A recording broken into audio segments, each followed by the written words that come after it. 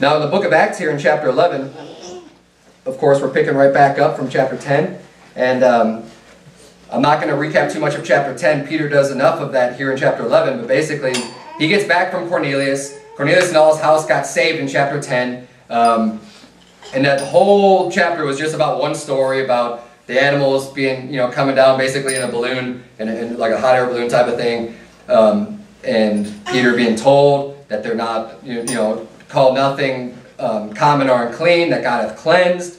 And God, God was showing all that unto him. So now Peter's returning from his journey there. And in verse number 1 it says, and the apostles and brethren that were in Judea heard that the Gentiles had also received the word of God. So they heard what happened there. In verse 2 it says, and when Peter was come up to Jerusalem, they that were of the circumcision contended with him. So contended, I mean, they confronted him, and they're like fighting with him, arguing with him, saying, hey, what are you doing going over to the Gentiles? Like, why are you going and preaching unto them? And we see here that false doctrine was spread pretty wide. Because remember, Peter had said in the previous chapter that it was unlawful to go unto one of another nation and to eat basically with a stranger, with a foreigner. That it was unlawful to do that. And I explained last week how that's not one of God's laws. That was just a man-made law. That was just a law of the Pharisees. But it seems like it was something that was commonly believed. Right? It was something that was just kind of commonly accepted in their culture and among the people back then, among the Jews of this time. Because they come up to Peter then when they hear that he was just up there and preaching unto them, just like, what are you doing? And it says in verse number 3, saying, thou wentest into men uncircumcised and did eat with them. So that would take an issue with the fact that he went in and ate with uncircumcised men, with these Gentiles. And then it says in verse 4, Peter explains what happened. It says, but Peter rehearsed the matter from the beginning. Rehearsed just means like he was telling it to them.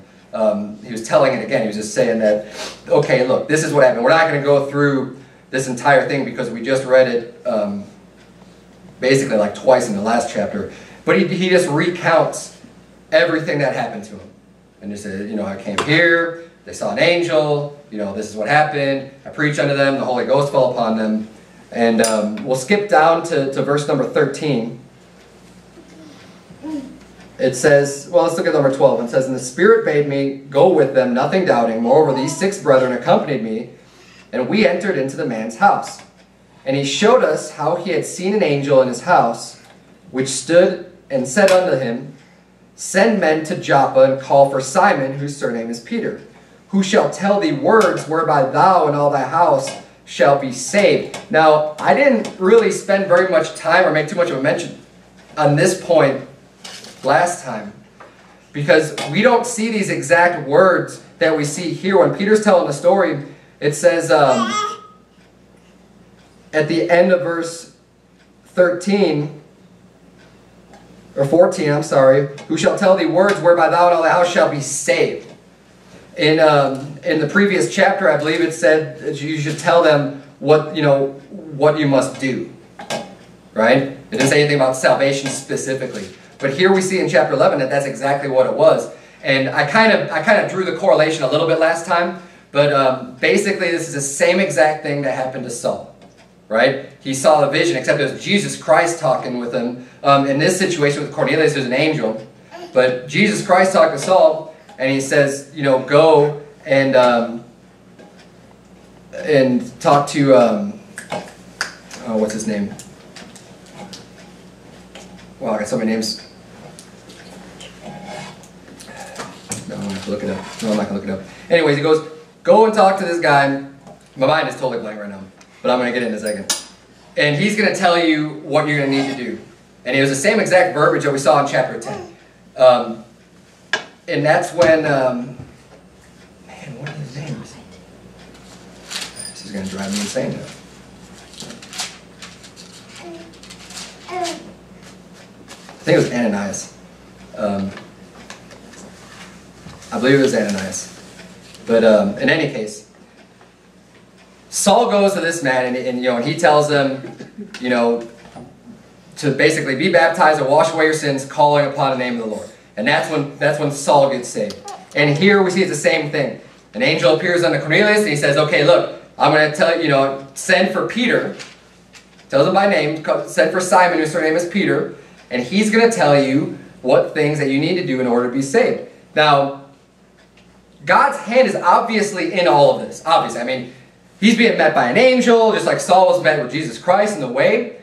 But think about this. What would have happened, even though God's hand is all this, God's orchestrating this, God's leading Peter, God's telling Peter, hey, go with these guys, don't doubt, just go with them, and this whole amazing thing happens that's recorded in the Bible. But what would have happened if Peter decided just to resist the Spirit? When the Spirit said, hey, go with these guys and don't doubt anything. If Peter just said, no, I'm not going to go with them. Or, I'm too lazy, I got some other things to do, I want to go out fishing tomorrow morning, or whatever it may be. And he just decided not to do it. That would have changed the story completely, obviously, but the angel didn't tell Cornelius how he was going to be saved. He just said, send for Simon Peter. He'll tell these how to be saved. And that was Peter's job. That was a job that God had designated for Peter. What would happen if Peter just didn't go? Would those men still have gotten saved? I mean, Cornelius and all his household, would they have gotten saved? Don't know. Maybe, maybe not. We don't know. But here's the thing. God had this job assigned for Peter. The same way God has a job assigned for every single one of us today to go out and preach the gospel to every creature. And there are people here just like this Cornelius that are just waiting to hear it. Okay, and the Spirit is telling all of us that we need to go. Jesus Christ commanded us that we need to go. Now, thank God Peter obeyed the Spirit. Peter obeyed the voice of God. Peter obeyed and went and preached the gospel unto these people, and they received it and they got saved. And it was an amazing event. But see, God's working in your life too. God's working in our life.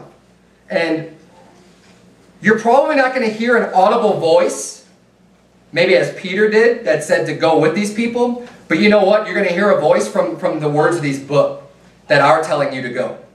And they are telling you, we already know. See, Peter had to be taught directly from God about going unto the Gentiles, since it was something that they hadn't done before and that they're doing now, and it was kind of a change for them. And God spelled it out for them. But we have the same message today. Okay, and this is the Spirit still living on and telling us all to go out. And here's the thing, if you don't go out, I'll guarantee you, people are not going to get saved. That God has designated for you to go out and win to Christ. If you don't go out and do that, maybe the people may say it, maybe they won't. But here's the thing. The less people that are going out soul winning, you can only reach so many people. So, guaranteed there's people that would have gotten saved when people decide not to go out soul winning, not to dedicate any time unto God, not to spend the time out in preaching Jesus Christ on these people. There are some people that are going to die and go to hell because Christians just decided not to go out soul winning. It's just as simple as that. God can do miracles, God can do all these things, but the thing is, God's not going to get these people saved just because He's going to appear to them and they're going to get saved. It didn't happen with Saul, and it didn't happen with Cornelius. He had other men go to preach unto them, but he didn't do it himself. And it's our job, and I preach about this. If it sounds like I'm a broken record, it's because this is so important. It's because the Bible talks about this over and over again. Here we see again, the whole book of Acts, how much soul winning is going on in the book of Acts. This is the acts, this is the actions of the disciples, of the apostles. You want to be a disciple of Christ? Hey, you need to have some actions. You need to have some works. If you don't have the works, your faith is dead, the Bible says. We already know that we're saved and we're going to heaven. It has nothing to do with that. But your faith is dead if you're not doing the works. And one of the biggest works that we could be doing is going out and preaching the gospel to every creature. And people, it's sad, but you think about it and realize it. Some people are going to go to hell when you decide not to go out soul winning. Because who else is going to bring it to them? It's not like we have an overabundance of soul winners going out and knocking on doors. How many people have you ever had come and knock at your door and bring the gospel? I've had one person in my entire life come with the correct gospel. One. Now, and that was a lot later in my life too. That was a lot more recently. So for decades, Not one person has ever come and knocked on my door that had the gospel of Jesus Christ. There is not an overabundance. There is not too many people going out and doing this. It's our job, and we all need to take it seriously, just as Peter did. And thank God that Peter listened to God, listened to the Spirit. He didn't disobey, he didn't refuse, he didn't get an attitude in his heart of disobedience and just say, that's far, I don't want to go to Joppa. I wasn't planning on going there. I'm hungry, I just want to eat some food and go to bed. That's not what he was thinking. He said, okay, God, what do you want me to do? I'll go do it. Even if he's met with resistance, he'll do it. Doubting nothing.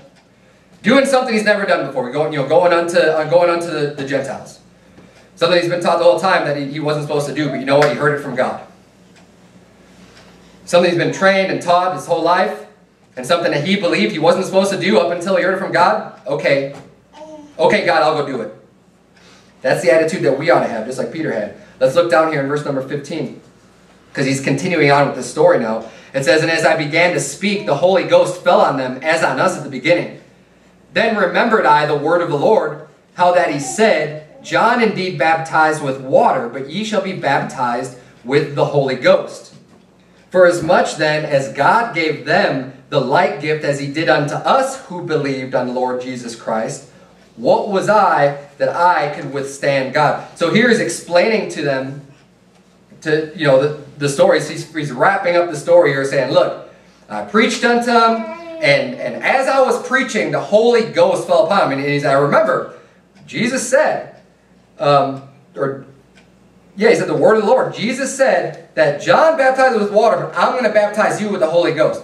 You're going to be immersed with the Holy Ghost, with the power of the Holy Ghost, and that's why they're going to be able to, speak with other tongues and heal people and do all these great miracles, because they were just immersed with the power of the Holy Spirit. The Holy Ghost is going to come upon him, and as he preached on the Gentiles, see, God gave him this confirmation that what he was doing was right.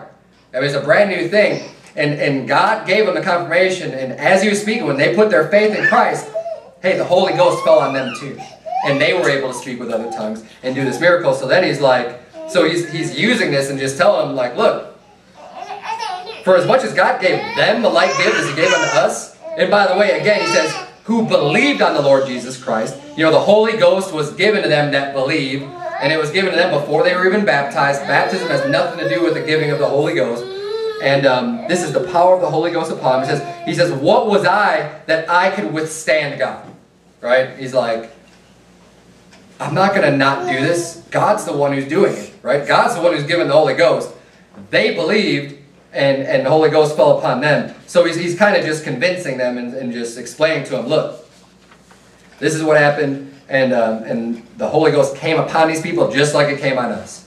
And just saying there really is no difference between them and us, because they got saved just like we got saved. And then they understand this. Look at verse 18. It says, when they heard these things, they held their peace. So they stopped contending with them, they stopped arguing with them, and glorified God, saying, then hath God also to the Gentiles granted repentance unto life. You're saying, well, then God's given it to them too. It's not just for us. They stopped off, they heard, and said, fine, we believe you. Now I'm going to park it here for a minute, because they hear the story of Peter, right? They hear the story of Peter preaching to the Gentiles, and then believing and receiving the Holy Ghost. That's exactly what he said. That's exactly what he said. Then they say that God has granted to the Gentiles repentance. Nowhere did Peter once mention anything about repentance. Peter didn't say, and they repented, and they did anything like that. So what we see from this story here, first of all, is that when they recognize that they believed on Christ and received the Holy Ghost just like they did because they believed, when they see this, they recognize that as repentance unto life. Notice, nowhere in this entire story is it talking about their works and how sorry they were for their sins, and you don't see in Peter's preaching here just digging into them and being like, you're so horrible, you have all these awful sins, you're disgusting, you're vile. But you know what? That's what these preachers do that preach a false repentance gospel. that say you have to be so sorry for all of your sins, and you have to just be brought super low and just understand that you're dirt, you're a worm, and you're nothing, and before you could even accept Jesus Christ. Is that what happened in this story at all? Do we get that type of event happening whatsoever? Not even close to it. In fact, we're gonna take a look at this. Let's look at this right now. I got a few more things I want to say, but we're going to flip back real quick to Acts chapter 10 because we're going to review everything that Peter preached unto them and see where they're getting, what repentance truly is. And we're going to park on repentance because it's such a big issue today, and people have such a hard time understanding what repentance really is. See, so many people these days will say that repentance is turning from sin. They define repentance as just automatically having to do with sin.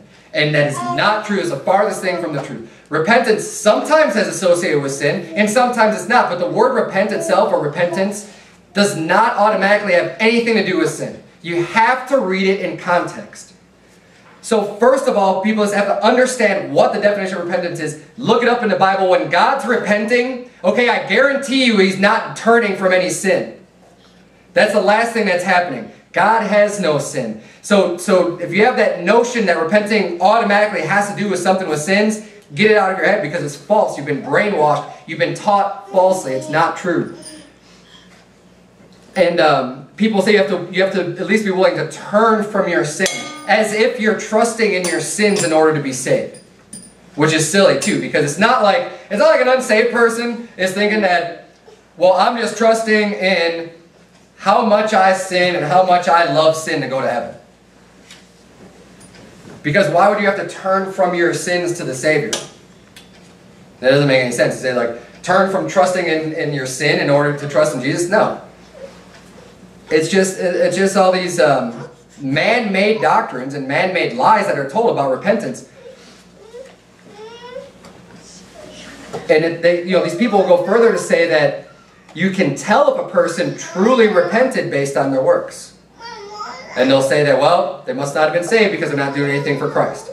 They didn't really repent of their sins. Oh, he was a drunk, and then he claims to have gotten saved, but now he's still drinking alcohol. They'll say he didn't repent, which is a damnable heresy, because then that would mean that in order for that person to get saved, you just have to give up drunkenness. You have to obey the law. And it's a falsehood, my friend. It's not true. Now, where in this story, we're going to look at, where in the story that Peter told them, did it say anything about how wicked and sinful Cornelius was, and that he just needs to turn from that, or how he trembled and fell on his knees at the preaching of Peter and decided to turn his entire life over to God? We see that nowhere in the story. And actually it's contrary, because when the Bible talks about Cornelius, it basically says he was a pretty good guy. It says that he gave alms and he prayed to God, right? I mean, he was trying to do what was right. Now, he wasn't saved, but it wasn't saying that he was just some horrible, wicked sinner that just needed to feel this, this repentant heart of being able to turn his life over to God, which is not salvation anyways. When you make Jesus the Lord of your life and decide to obey Him, that is a works-based salvation. That is not salvation by grace through faith. See, Peter didn't even say anything about repentance. They deduced that from his story. And his story was about this man. In Acts 10:2, it said, a devout man and one that feared God with all his house, which gave much alms to the people and prayed to God always. Right? This is talking about Cornelius.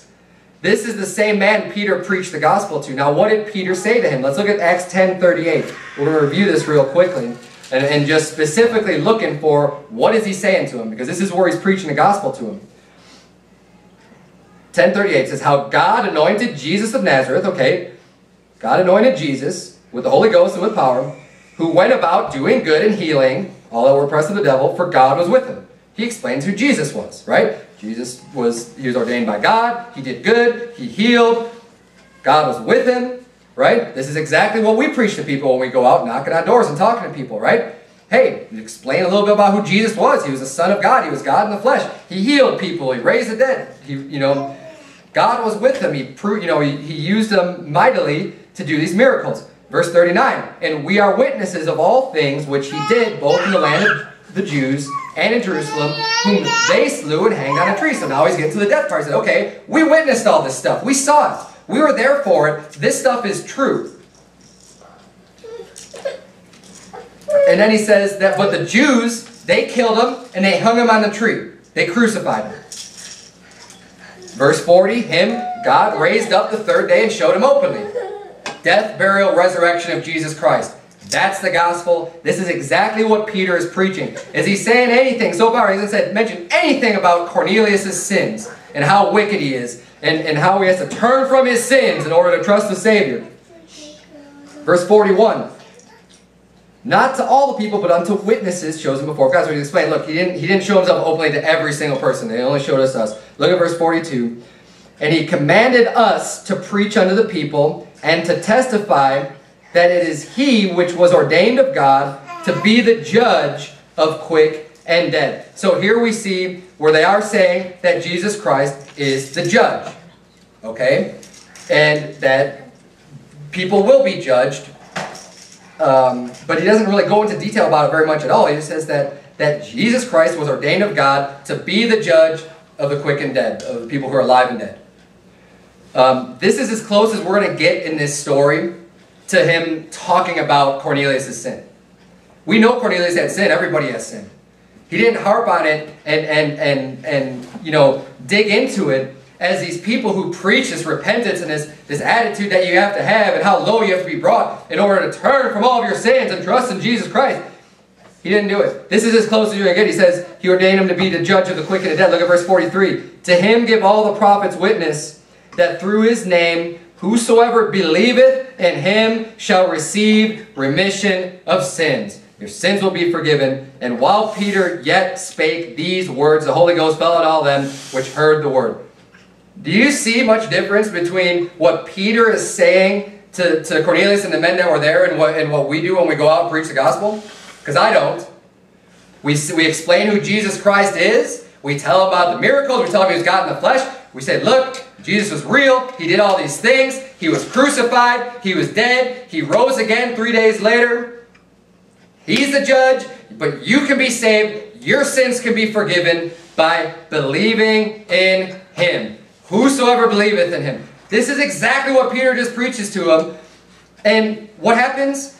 They believed. They got saved because the Holy Ghost fell upon them. And they received the power of the Holy Ghost. Now, it didn't take them to hear much before they believed. I'm sure they had heard other things before. I mean, they probably had people, they probably heard things in the past. But at this moment, this is what they needed to hear in order to get saved. And they did get saved. Yet people are going to mock you if you say that you get somebody saved after talking with them for 10 minutes. I hear this criticism, this mockery all the time, and it makes me sick. Because these are people typically who spend zero time out soul winning. Yet they're going to criticize you and say, oh, it's such a big life event, which it is. Getting saved, yeah, of course it is, because your entire eternity's changed forever. But they'll say, you can't tell me that if you talk to someone for 10 minutes that they're just going to make this monumentous change in their life and believe on Jesus Christ and then just get saved because you talked to them for 10 minutes. Well, isn't that exactly what happened with Cornelius? I think that's less than 10 minutes. It didn't take us very long to read what Peter was preaching unto them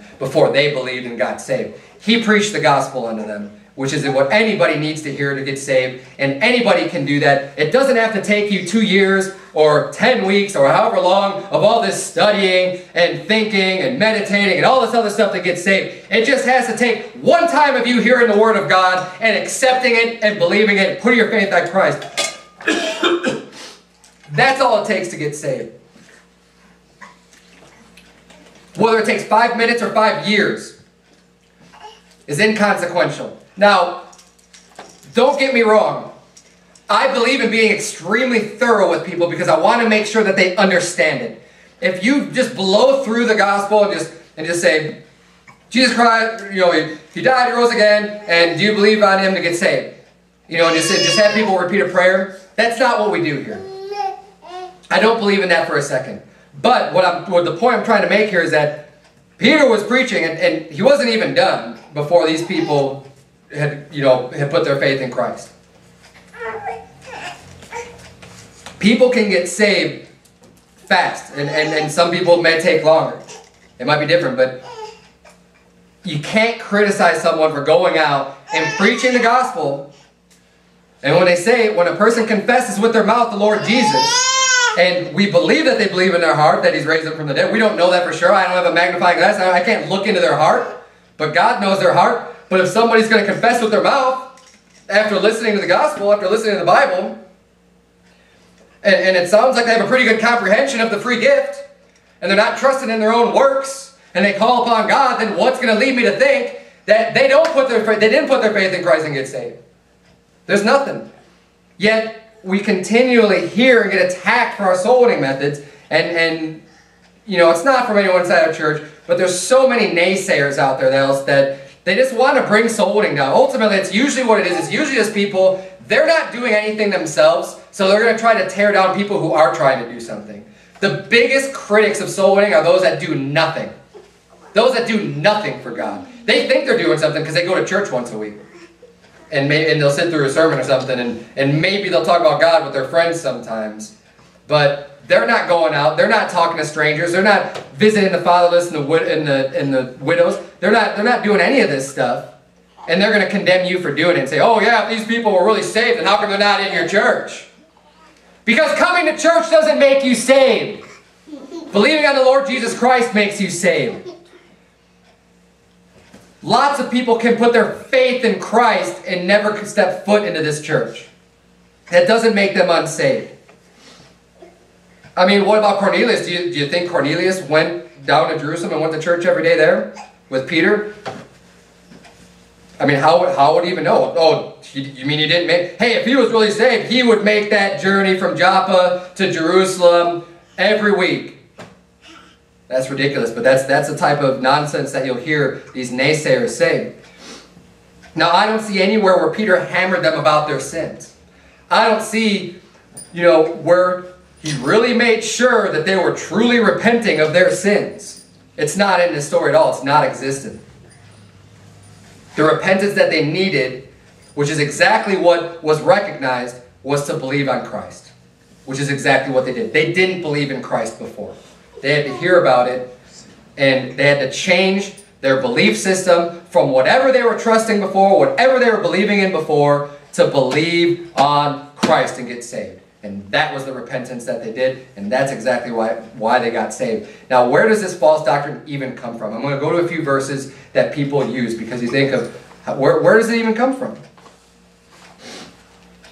First and foremost, that's why I mentioned the definition of repentance, because people just have a false understanding of what the word even means. It's just a simple definition, and people just automatically associate it with sin.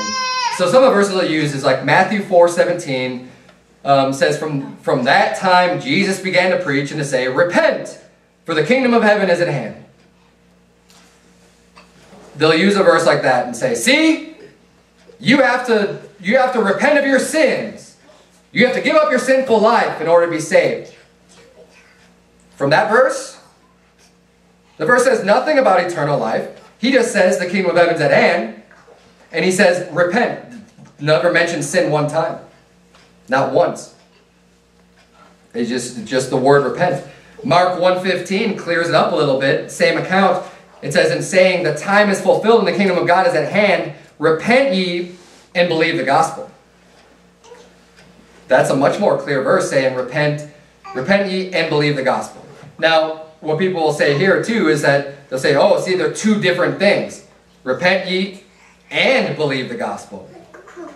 And they'll try to use the and there as a conjunction of two separate ideas. But that's not true here. For one, it says repent ye, comma, and believe the gospel, which is a restating of repent ye. But even without that comma, the word and can be used, like where it says, God and the Father of our Lord Jesus Christ. It's not talking about two different people, it's talking about the same one. Yet that word and is used right in between those two. It's just restating the same exact thing, which is exactly what he did here, repent ye and believe the gospel. But that's one of the verses that they'll point to. Go, if you would, to Luke 13, because this is another passage that they'll like to use. Luke 13, verse number 1.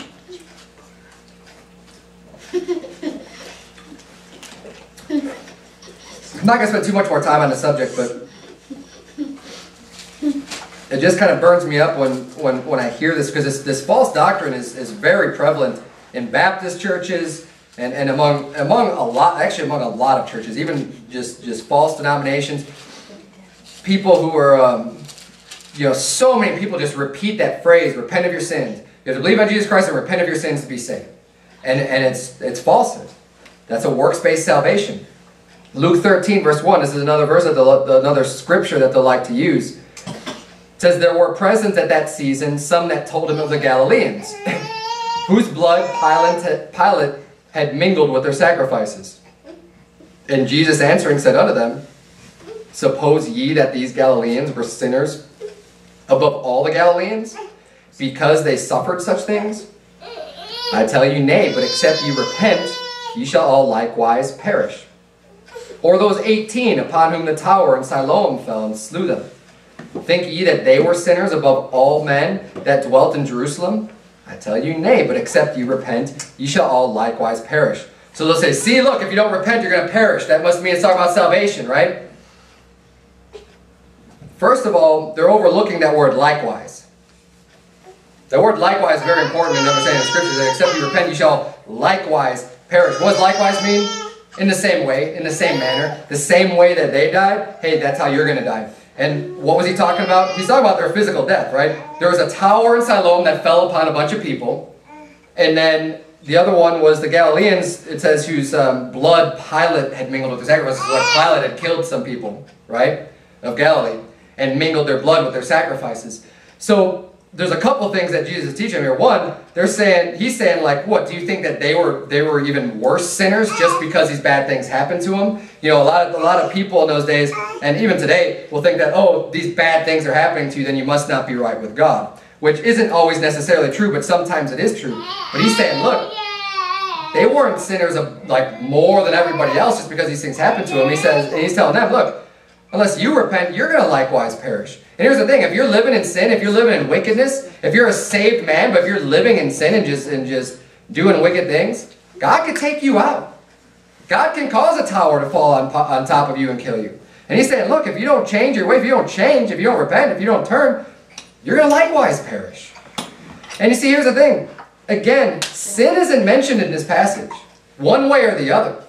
I'm just trying to explain that. Look, there's a lot of ways of looking at these things, and you really have to look at the context to understand clearly what is he even talking about. What does repent refer to here? Because here's the thing. Repent very many times can be talking about sin. And it does. And we're going to turn to Revelation chapter 2, if you would. Because here's an instance where repenting is talking about sins. In Revelation chapter number 2. But it's not always talking about sins. When it says repent ye and believe the gospel, it's not talking about sins. It's talking about your belief. It's talking about your faith. And I'll tell you what, every time that the Bible uses the word repent, when it's regarding salvation or eternal life, it's always talking about believing. It's always talking about putting your faith in Christ and stop believing in false gods and false religions, which is why the majority of the time, you'll notice this, the majority of the time that you'll see the word repent even being used in regard to salvation, Jesus Christ or whoever's speaking is talking to the Pharisees. Or he's talking to the Sadducees. He's talking to the false prophets. He's talking to the people who believe and that were steeped in a false religion. Hey, the Catholic or the Mormon or the Pentecostal, in order for them to get saved, they can't be a Catholic anymore. They can't be a Mormon anymore. They can't be a Pentecostal anymore. They can't believe in that false doctrine, that false religion anymore. You have to believe on the true Lord Jesus Christ. Does that mean they'll always just stop attending that church? No, but they're not going to be a Catholic anymore if they put all their faith in Christ because they're not trusting in works. By definition, they're no longer a Mormon or whatever they are if they do that. Now look at Revelation chapter 2. It says in verse 4, nevertheless, I have somewhat against thee, because thou hast left thy first love. Remember, therefore, from whence thou art fallen, and repent, and do the first works.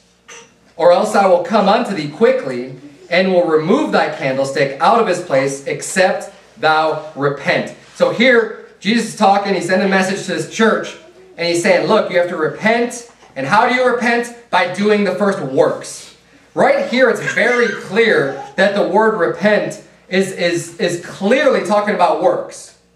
Okay, and this is why it's so important just to get the context. Now, does the word repent always have to do with works? No. But in this situation, it absolutely does. And see, people out there like to have it one way and one way only, and just say, repent means to turn from your sins. If that's the case, that's the works based. And this is what this church was sinning because they left their first love. And Jesus said, you need to remember from where you're fallen. You need to repent. You need to do the first works. He says, or else I'm going to remove your candlestick. You're no longer going to be a church. I'm no longer going to recognize you as a church. Your candlestick's going to be removed unless you repent and do the works. It's important to understand this in context. Now we're going to move off that. Go back to Acts chapter 11 if you would. We're almost done with the sermon. I got another 1 or 2 more points to make on this chapter. And obviously, in the book of Jonah, we see God repenting, and the people turned from their evil way, and God saw their works, that they turned from the evil way, and if that's the definition of repentance, it's definitely works. But be careful. Don't let these people fool you and play their word games and deceive you with even the definition of repent. And that's why it's often important when you're talking to people to make sure you understand what they're saying. Because I've also talked to people who will say you have to repent of your sins to be saved, who are really saved. They repeat things. They'll say things that, if you're hearing it from the pulpit, week in and week out, repent of your sins, repent of your sins, repent of your sins. People who are even saved can just blindly just repeat the same thing. Okay? That's why I always question people and try to dig real deep when they say that. I don't automatically just assume that they're trusting in works to be saved, because sometimes they're not. Now, most of the time they probably are. Most of the time they really do think you have to just give up your sins in order to be saved. But not always. Like I said, some people, you just don't think about it very much. They don't consider it a whole lot, and if you're hearing it preached over and over again and people around you saying it, then you'll just say the same thing. And you shouldn't do that. You always ought to be careful and be careful with the words that you use and the terminology you use. But it's also important then to understand what someone else really believes and try to dig deeper. And when you're trying to witness to people, ask a lot of questions that will uncover their true belief. That's why I always like using examples, illustrations. Well, what if this were to happen? Would this person be saved? If they put their faith in Christ, to start asking them all these things.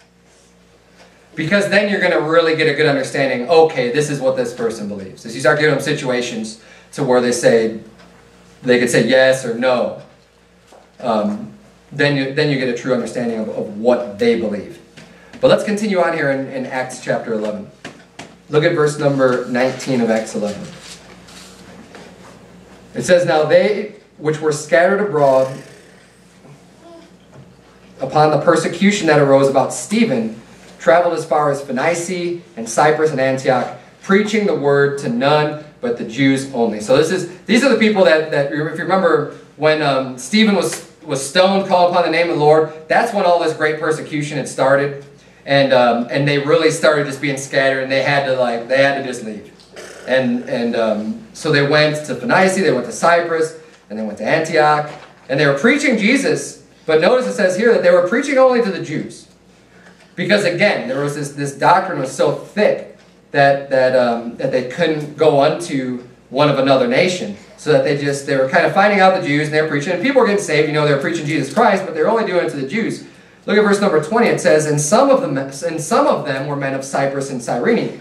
So some of these people, it says, were men of. That means they were from these other places. They were already from these foreign countries, which, when they were come to Antioch, spake unto the Grecians, preaching the Lord Jesus. So they didn't only speak to the Jews. These other foreigners that believed, that came from Cyprus and Cyrene, when they went to Antioch, it says they started preaching to the Grecians. And it says, and the hand of the Lord was with them, and a great number believed and turned unto the Lord. So one more just proof and evidence that God was truly with this. God wanted them to do this, and the result was there because a great number of people believed when these people were preaching unto the Grecians. Let's skip down to verse number 26.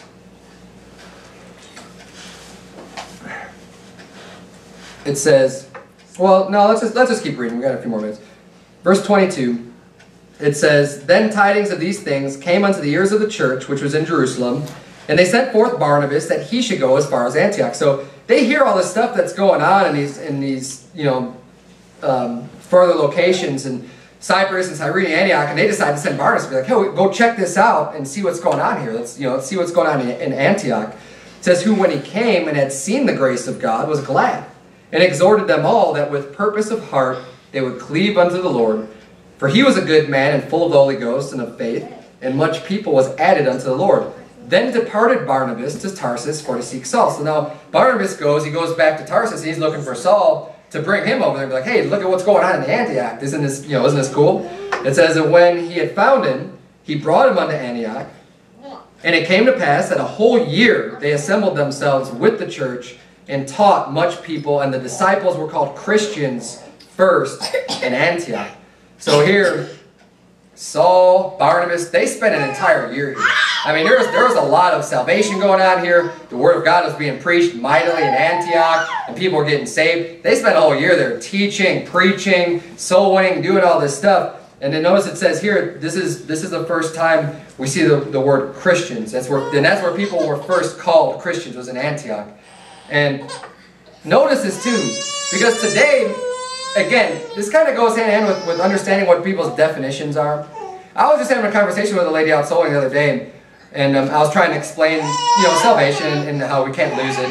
And she was saying, "Well, what about my friend over there? She's a Christian, but then if she decides to go and do all this sins," and you always got to be careful, because like my definition of Christian is not somebody who's just going out and doing all kinds of sin.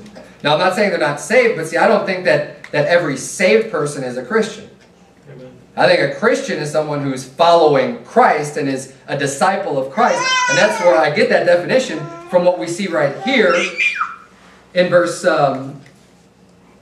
26. At the end there it says, "And taught much people, and the disciples were called Christians first in Antioch." A disciple is not just a believer. A disciple is someone who's following Jesus. So it says here that the people who were called Christians were the disciples. That's who a Christian really is. Now, I get it. Look, I'm not a stickler for this when I'm talking to people. It doesn't, if they want to call every saved person a Christian, fine. But I don't think that's a biblical definition, and I don't think that's true. When I refer to Christians, I'm talking about someone who follows Christ and is doing the works and is doing all kinds of other things, not just someone who put their faith in Christ. But, I can see where people go both ways. But again, when you're talking to someone, it's important to have understanding between yourselves, that you're using the same terminology, and that you understand exactly what they mean when they use a word. Especially a word that, like repent, or even Christian, can be used in different ways. And it becomes apparent when you talk about certain subjects, what type of definition you're using. Anyways, that's not some major doctrine by any means, but just always be careful when you're talking to people that you understand what they're saying. Because again, this is like another slick trick of the devil that he'll use to try to get so many people to just kind of agree. He'll use ambiguous words and ambiguous teaching that's kind of broad, so that the perfect example is repent. Right? So if someone were to stand up and say, "You got to repent and believe the gospel to be saved." Well, people on both sides of the fence of that one can listen to that and be like, "That's true." Because for one, the Bible says, one of the verses we just turned to, repent and believe the gospel, right? So, yeah, there's nothing wrong with that. But what do you mean by repent? And see, what a lot of preachers will do is they won't ever say what repent means. They won't say one way or the other. They won't go hardcore and be like, "You got to give up all of your sins, and you got to turn from that wicked lifestyle, and you got to just turn to Christ with all your heart and not go back to that sin." They won't say that necessarily, but they also won't be like condemning that point of view as being, as just being works-based salvation. They won't come out and say that either, because, well, oftentimes what happens is you got people in the pews that think both ways, and the easiest way not to step on anyone's toes is to not be very clear about it. But that's not what God has called the pastor to do. You're supposed to make things clear and make things easily understood and teach these doctrines, and not to allow damnable heresy to spread, because that's exactly what that false doctrine is, a damnable heresy. let's continue on. We're almost done. Look at verse number 27. It says, "And in these days came prophets from Jerusalem unto Antioch." So again, I mean, people were just kind of coming in here. It was just, Antioch was this big hub for a while where people were coming from Jerusalem, prophets and preaching. Saul was there, Barnabas was there. It says, and there stood up one of them named Agabus, and signified by the Spirit that there should be great dearth throughout all the world, which came to pass in the days of Claudius Caesar. Then the disciples, every man according to his ability, determined to send relief unto the brethren which dwelt in Judea, which also they did, and sent it to the elders by the hands of Barnabas and Saul. Now, last point here is the end of the chapter. This man named Agabus, and you know, the first few times I read through this, I was just thinking, like, that's kind of odd. Like at first, that verse just seems completely out of place. But all the rest of the verses here go along with that. And there's something we can learn from this too. So Agabus preaches, and he's signified by the Spirit. So he's preaching through the Spirit of God, right? He's not just going up and saying his opinion. So he's signified by the Spirit that there should be great dearth throughout all the world. And a dearth is like a scarcity, like there's going to be a lot of problems, right? And it says, which came to pass in the days of Claudius Caesar. So this came to pass, and this came to pass this was going to happen soon. And the reign of Claudius Caesar was very soon, and it happened in his lifetime. I looked it up, and I forget what date it was. It was somewhere like between 40 and 50 AD, somewhere in that time reign when Claudius Caesar was reigning. And he persecuted the Jews. And what I find interesting about this story here is that it says, then the disciples, verse 29, every man according to his ability determined to send relief unto the brethren which dwelt in Judea. And Judea was the place where Claudius Caesar had authority and had to reign over the people there, was in Judea. And they determined to send relief unto them, which means they sent money. They were trying to help them out. What happened is here, they hear the prophet speaking. They recognize it's the Holy Spirit speaking through them. And they hear, okay, there's going to be a great dearth. Well, let's do something about it. Let's help these brethren out that are in another area. They have a need. Let's supply their needs with whatever we can. We know this is coming. Let's help them get prepared for what the hardship that's going to be coming ahead, that they were forewarned of God. And again, they didn't just dismiss it. They didn't just come into church, hear the preaching of Agabus here, and then just go home and don't do anything about it. Right? And this is what we ought to have, every single one of us. When the Spirit is teaching, when the Spirit is preaching, you learn something, you hear something, don't just let it go in one ear and out the other. Act on it. I mean, these people, it happened to be a financial need. They acted on it. They said, you know what? There's going to be bad things coming in. Well, let's do something to help them out. Financial needs can be met with people who are missionaries, with other people that we know that are going through hard times. Maybe we know something's going to happen that's a hard time. I mean, when we heard about the hardship that Pastor Anderson and his family were going through, all kinds of medical bills and all this other stuff, hey, a lot of people decided, we're going to help him out. There's a hard time that he's facing ahead. Let's help him out. And that's what we're supposed to do as brethren, as Christians, as people of Christ. If someone's far off or if someone's near, you hear about someone who's going through a real difficult time. I mean, it doesn't always have to be financial. It could be anything, though. Whatever way you can help, you ought to do that. You ought to recognize that and don't just sit back and do nothing. But let's bow our heads and have a word of prayer. Dear Heavenly Father, Lord, I thank you so much for the Bible. God, I pray that you would please just help us all to be doers of the work. God, I pray that you would please help us to withstand this damnable heresy of the false repentance of sins to be saved, dear God, where people think that you have to give up a wicked, sinful lifestyle in order to be saved. Lord, I pray that we would all give up a wicked, sinful lifestyle, that we'd all be perfect and follow you completely, dear Lord. And I know that I'm not trying to downplay our sin by any means, dear Lord. But I also recognize the price that you paid, and that you get all the credit and you get all the glory and you get all the honor for paying for our sins in full, and that we're not required to give them up in order to be saved. We're just required to believe and put our faith in Christ and what He did for us, dear Lord. And we recognize that. And God, help us to fight against these works salvation crowd that are teaching a false doctrine. And Lord, help us to be diligent in our Bible reading and our Bible study, to be paying attention to every word and to read everything in context, that we also wouldn't be deceived. And it's in Jesus' name we pray. Amen.